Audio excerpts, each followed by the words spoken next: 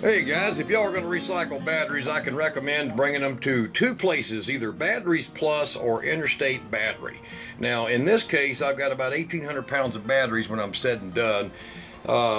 These golf cart batteries weigh 74 pounds a piece. These premium deep cycle batteries weigh 71 pounds a piece. These over here weigh 71 pounds a piece.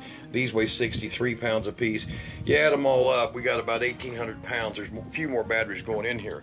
The batteries we were able to fully recover from my very old battery bank is these babies right here. And we're going to be putting them back into service. But the tip I'm going to give you is the all natural tip. Right there, all natural. And when you remove your cables, or in my case, these were my first ever made battery jumpers for 6-volt batteries. To pop them on, it's just using 1/2-inch soft copper, and it's capable of about 950 amps, so don't trip.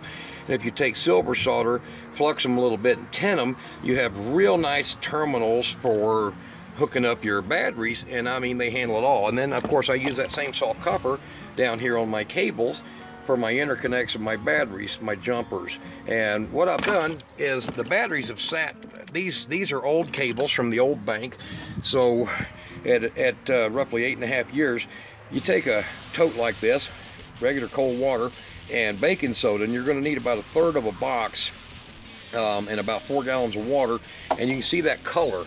That's that acid being dissolved off of that, and that's neutralized. It's safe. You can stick your hands in it. In fact, if you really want to just make your fingers nice and soft, or your fingernails nice and soft, it'll do that too.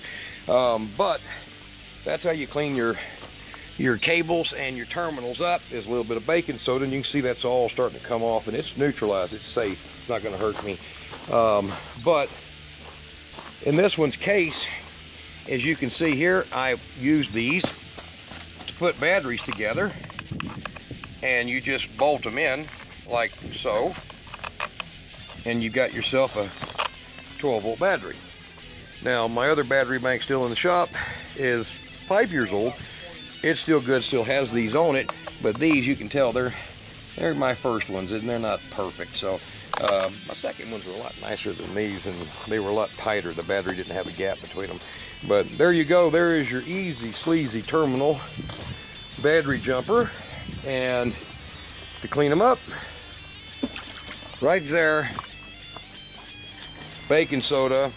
I'd say in a 16-ounce box, put at least 4 to 6 ounces in there. And if it looks like it's a little stubborn, add a little more. Come out and shake it every once in a while.